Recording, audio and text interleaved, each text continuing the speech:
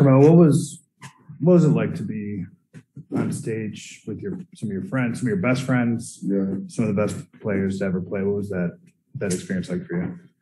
In the moment, I think we just had to kind of just take it on and just sit there and just reflect back on just all the years and everything you did to get to that moment. It was just a room that you wasn't expected to be in. You know, I mean, growing up, nobody ever. I didn't think about that.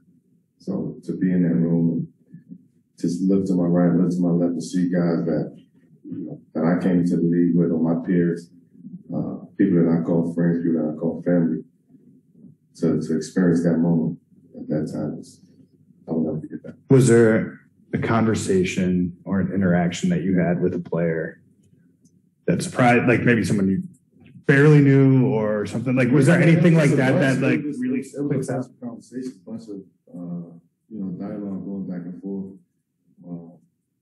There's been guys who I never had a conversation with that I saw there, and you just have this energy. You don't know what the energy is. The unknown. You don't know what the approach is. You don't know how they're going to take you. It's one of those weird moments at first, but once you get in there, then you just start seeing how you really understand how much of a fraternity the NBA is. Who were some of those guys? I don't want to get into that. It's just.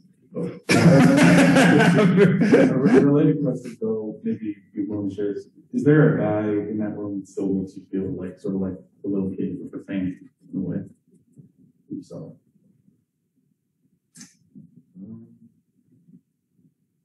No, but it's no, not really. But it's the for me it's more so of the respect that a lot of the older players was given, and it was surprising to see that and to feel that, and it was almost like that moment needed to happen in order for you to be validated in the sense that makes sense from a fraternity, right?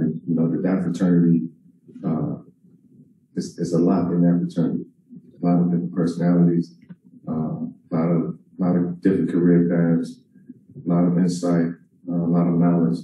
So for me to be able to try to understand everything, understand everybody, and being in that room, that energy is like, oh, okay, I'm a part of this. I'm a part of this fraternity.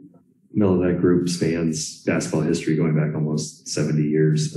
But was there anybody you didn't recognize, or anybody you had to say to like who's that? No. Did you recognize everybody at this point? Yeah, for the most part. So you know what Bob Pettit looks like. I did know what Bob Pettit looks like. I did know what Bob Pettit. I wasn't going to use names. I'm a student of the game, so I know players. I study the history of the game. May not see too many pictures of, have so much information on some of the players. At least not in color. You still, not in color, but you still aware of who was there and who's not. So. Yeah. New Hampshire. It was very cool. And he brought up Bob Pettit because I was in an elevator with him. I wasn't sure it was it was afterwards. Tonight, you guys get a chance to try to start this final stretch. And what do you think? Did you think this group is up for the challenge that remains in front of it? I think we built for it. I think we built for the second half of the season. I think we're built for a postseason.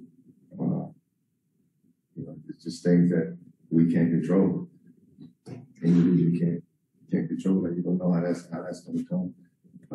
You don't know the effect that's going to have on that individual or the team as well. So those are things that we can't control. I think now the second half of the season, but not in the second half of the season, it's 26 games. But, so you're coming down to the tail end of the season.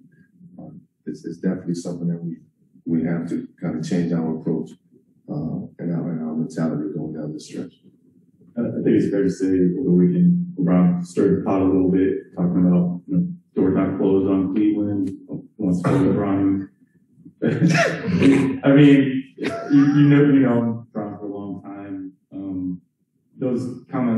strike him in any way? Were you kind of pluck him out? I just heard it. You told me. Okay. So you didn't hear it before then? I don't know the substance of it, of how he said it, or what happened.